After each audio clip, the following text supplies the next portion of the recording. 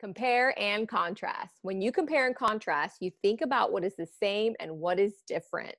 So here we're comparing dogs and cats. So remember, in the middle is where we write what's the same about both things, either both animals or both stories. And then on these sides is what you write that is unique to that story, animal, or thing that is not the same. So dogs bark, we know cats meow. Dogs chase cats. Cats like to chase mice. Dogs like to play. Cats like to sleep. Dogs need to be given a bath to get clean. Cats can lick themselves clean. And what's the same about both of them is that they're both a type of pet and they both have fur. There's a lot of other things that's the same about them. They both have teeth. They both have whiskers. You could go on and on.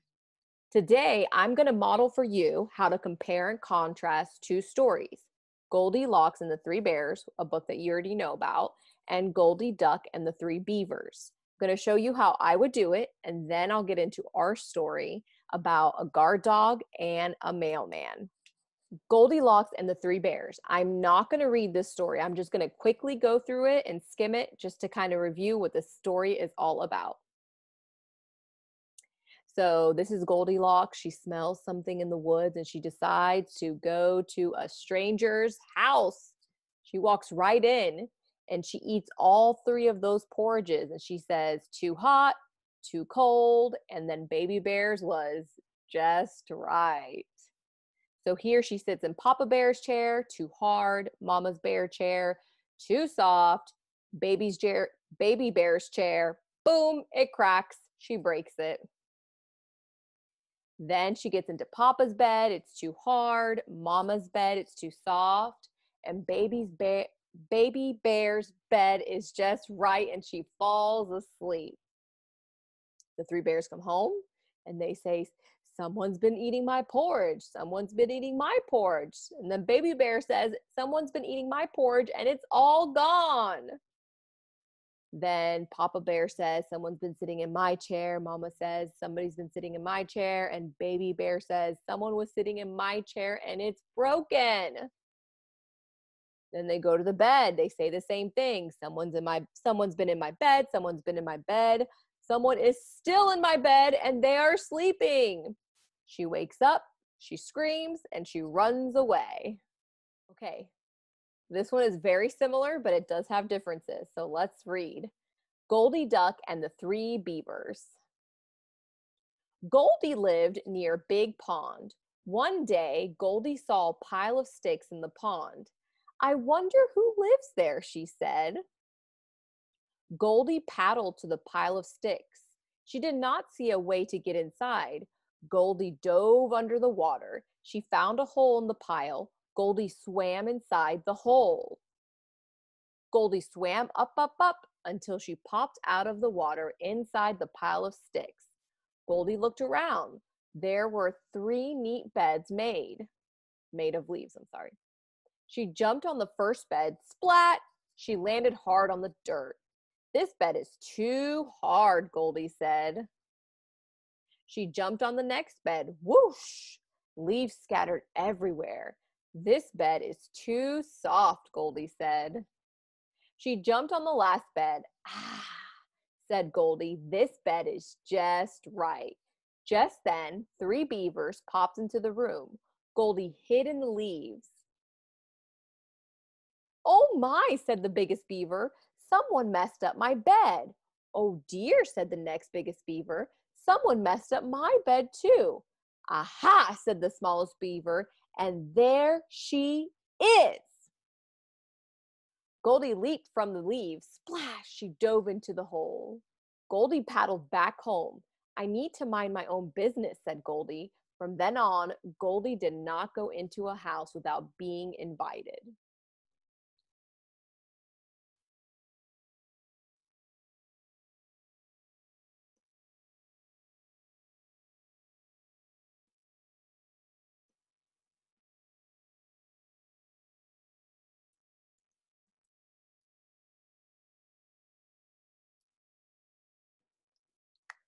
Okay, I think it's easiest to always start in the middle where you're writing what's the same about both stories. So that's where I'm going to start. Now, there are a lot of similarities between Goldilocks and the Three Bears and Goldie Duck and the Three Bears. And I'm going to start with they both got into 3 beds.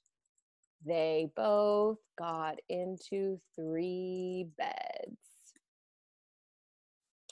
And in both stories, there was a hard bed, a soft bed, and a bed that was just right. So, all right, hard bed, soft bed, just right bed. Okay, another thing that they both did is they both broke into a house. They just walked right in. They both broke into a house. In both stories, there were 3 animals that lived in that house. Oops. Now I'm going to write what's different about the 2 stories. So in Goldilocks and the Three Bears, we have Goldilocks. In this story, we have the duck. And in this story, we have 3 bears. And in this story, we have 3 beavers. Oops. 3 beavers. Okay, in Goldilocks, there are a couple things that happen in this story that didn't happen in the other story. So she ate porridge in this story, right? There was no porridge in the other story. She also broke a chair in this story. Little Duck did not break a chair in this story. In this story, Duck went back to his mom, to tell her that he had, or she, I think it's a she had learned her lesson. That didn't happen in Goldilocks. Goldilocks just ran away, and we don't know what happened after that.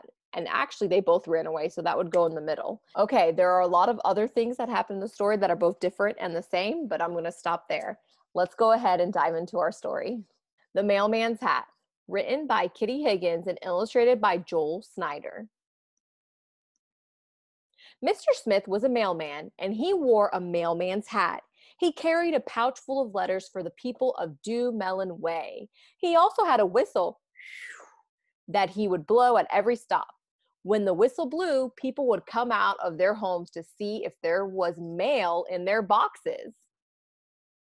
But there was one house where the whistle didn't blow. A dog named Duffy lived there. Duffy loved to bark, arf, and bite. Each day, Mr. Smith would tiptoe up to walk to the house where Duffy napped, trying not to make a sound. He would put the mail in the box.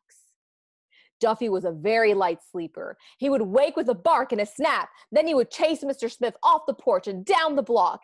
Every day, rain or shine, Mr. Smith would bring the mail to Dew Melon Way, and every day he would get chased by Duffy. That is until one gusty day in March. The wind was blowing very hard that morning. Mr. Smith's hat had flown off his head and into the air like a kite. His hat landed right on the top of Duffy's dish. Duffy jumped up from a sound sleep, barking at the noise. Mr. Smith was sure that Duffy would chew his hat to shreds and that he would be a mailman without a hat. But he had an idea. How do you think he's going to get his hat back? That dog barks and bites and has his hat right on the porch. What do you think he'll do? Mr. Smith came to the porch. Duffy was waiting. He had the mailman's hat in his mouth. Mr. Smith reached into his pouch for the mail, but what he pulled out was a dog biscuit. Duffy didn't shred the mailman's hat or bark at Mr. Smith. Instead, he dropped the hat at Mr. Smith's feet, sat quietly, and waited for his treat. From that day forward, Mr. Smith brought more than just the mail to Dew Melon Way. He brought a biscuit for his friend, Duffy, who wagged his tail whenever the mail whistle blew. Now we're going to read a nonfiction passage called Guard Dogs. I want you to think of one thing that's the same and one thing that's different between this story and the other story you read. Guard dogs. Do you need to be protected from danger? If so, a guard dog is a great companion for you. A guard dog doesn't always need to be large and mean. Many different breeds of dogs can successfully guard their owners and possessions. Dogs bark at people they do not know. The noise lets its owner know that someone is approaching. Lots of people want dogs to keep them safe or look after things, so they buy guard dogs to do this job. Guard dogs have been trained to bark and growl at strangers or to attack people that come too close to the person or thing they are guarding. Guard dogs are very devoted to their owners. If you ever see a guard dog, though, it is better to leave it alone. Remember that the dog may have been trained to bark, bite, or attack. This is the guard dog's job. For today's assignment, I want you just to write one thing that's the same and one thing that's different about both stories, the mailman's hat and guard dogs. Bye, guys. See you later.